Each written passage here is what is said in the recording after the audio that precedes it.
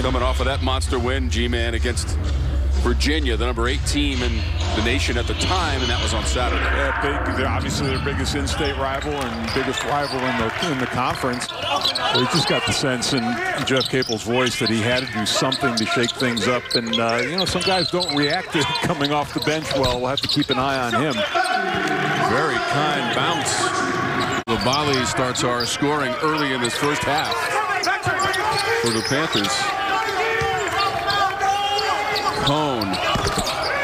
Hey, you know, that may be a sign. Pointer for Cone, who in last year's meeting, a victory for Virginia Tech between the teams, made 4 3-point baskets. Well, speaking of 4, he's 4 of his last 23 coming into this game. He brought it to our attention right away, though. He knew that was certainly a possibility with his team. And for Mike Young's part, he's worried about that big win against Virginia as Aluma scores. Yeah, Johnson had 5 points and 1 board and went 2 of 5 from the floor against Notre Dame. Aluma puts it on the deck, drives and scores. And he got clipped and he's going to the free throw line. There's the look. You see the run through, and then he just fakes the handoff, and there's nobody underneath to give him any help. 4 personal fouls on the Hokies. And we mentioned they'd only committed 8 against Virginia. Horton misses. Champagnie cleans it up. Champagnie with 19 points, 11 rebounds, 7th double-double against Notre Dame in the losing effort, and that will be an easy layup. Audi's Tony puts it in for the Panthers. So after making his first shot and banking it in from straight away, he's missed his last 2. And now Johnson. There's your first 3 for the Panthers. You know, he does not have that type of range, so you've got that element that you have to guard him out there. 19th made 3 of the season for Xavier Johnson. That's Mutz, leaving Champagnie in his wake. A little mix-up in that starting lineup. A little wrinkle for Coach Capel, but that's Mutz again, Mike. Mutz averages about 7.5 points per game. Scored 4 and had 8 boards in the win against Virginia on Saturday, and that is all net. Xavier Johnson. That's the role that Jalen Cone has played for the vast majority of the season. Tyrese Radford suspended from the program for now, and that's why Cone has been in the starting lineup. And that is Mutz again up on the rim. They shot 61% in the second half, although Mutz did miss that one. They were up over 60% shooting against Virginia. There's Johnson again forcing his way. Bill Covington Jr., Pat Driscoll, Jeffrey Anderson, our officiating crew for this evening in Pittsburgh. Cone leaping from behind the line, and he hits the 3. You never not shoot your way out of a slump. You shoot your way out of it, and he's off to a good start here so far. Cone was 2 of 6 from 3-point real estate. The win against Virginia. That's a tough angle, and a basket for Horton. Nice little pass by Johnson, recovering defensively. Aluma. Great recovery, chase down from behind. So watch down this, and Pitt is doubling off of Beatty. You know, they're going to go at Aluma. They're going to double team off of him. Aluma rattles home the 3. Transfer from Wofford to the redshirt junior. He only took 1 3 his first 2 years, and he's become a 3-point shooter this year, which is at that position something you have to have. Panthers come back with a 3. Closely contested in our first half. This is Cone. He's open for 3. Money from Cone. Short memory for Jalen Cone, who went 2 of 6. You've got 3-pointers against Virginia, Mike. You've got to have that shooter's amnesia. Great take off the dribble. He might not come out again. Entry pass Aluma, quick double, doesn't stop him. So nimble with the basketball, Mike. He had originally signed with Wofford once Coach Young got the job and left Spartanburg, South Carolina. To go to Blacksburg, he went with him. That's a 3. Horton. So straight away with that 3, Horton, the leading 3-point shooter for the Panthers.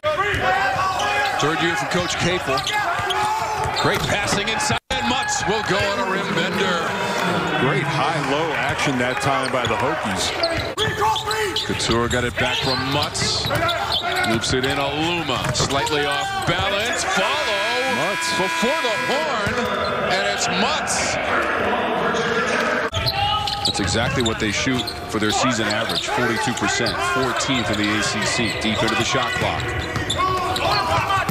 trying to take it all the way. Collapsing defense. Aluma and his teammates. And they stop Horton on the drive. In fact, the rest of the team went 0 for 9. And now 0 for 10. Aluma over the top. Took it away and score it. 1 on 5 inside, and he gets the offensive glass. They're going to challenge him. You notice they went underneath those screens outside. They want him to be a jump shooter and not let him penetrate inside.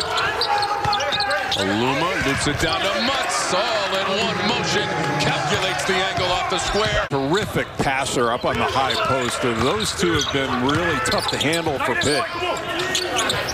3 from the corner. Hold that finish is Horton for 3.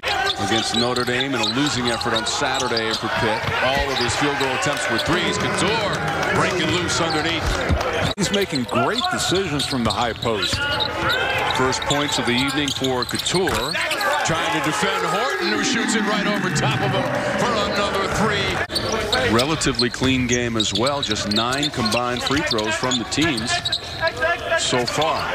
Aluma, range extender. Got to respect that 3-point shot. He's got 4 assists too, so a passer when they double. Aline scored the basket off balance and fouled with 2 seconds on the shot clock. Mutz unable to spin that one off the glass. Johnson goes for a crossover and lay-in. Made it look easy, flying through the lane. Shot just 31% from 3-point distance in that loss to Notre Dame. They'll work it inside. And Johnson. He lost concentration. He was trying to grab it with one hand, looking to see what the play was, and never got control of the ball. 7 turnovers in the game for Pitt now. Couture all the way to the rim. Even the rebounding is pretty close, Mike. A 1 rebound advantage for the Panthers. Off the glass and good.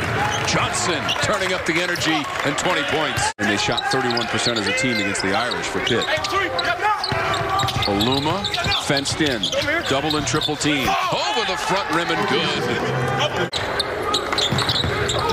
There were some Pitt defenders in the vicinity, but not fast enough to get to Aluma. Basket and foul. Over halfway through in this second half, and the shot clock is down to 7. Nifty dribble Aline. Couture is open in the corner. Lets it fly and spins it in. That's a clockwise swirl. Down the net for 3. Off the inbounds. And Couture just got caught looking. He wasn't sure the ball was handed to the inbounder, and that was just an easy lob. I mean, look at Johnson. He's basically playing center field off the beat. They're just clogging things up. No respect for the shot. How about Aluma? You got to respect that 3. Yeah.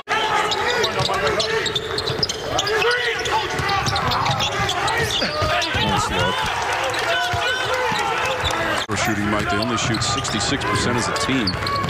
Not tonight. It's keeping them in the game in a 2-point lead. And Virginia Tech has yet to go to the line this half. Horton with a 3.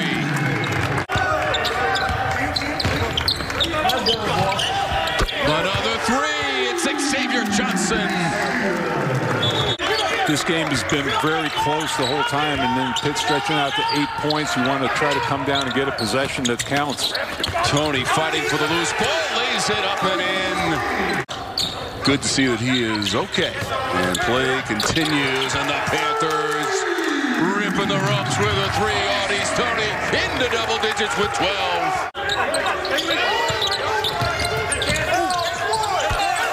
And it's, Virginia Tech having to stay at home on the perimeter, and that allowed Champagnie to work all by himself, one-on-one. So 10 points, 12 boards. Champagnie with a double-double, his 8th of the season. Started the night tied for the lead in that category in the ACC. 3-pointer, Aluma. And you mentioned this earlier as Pitt brings it up the court, and that one will fall. No foul called on the play, but a good, strong finish. Because we were tied at 31 at halftime. So I wonder, Mike, how Mike Young might evaluate this response as Couture knocks down the 3. They had a lot of success against this Pitt team in the last time on the court for the Panthers. Tonight is a completely different story. Dede. Aluma score the bucket and to the line. 11.4 on the clock. Virginia Tech will wave the white flag. Huge bounce back win for Pitt. 83-72 is the final count.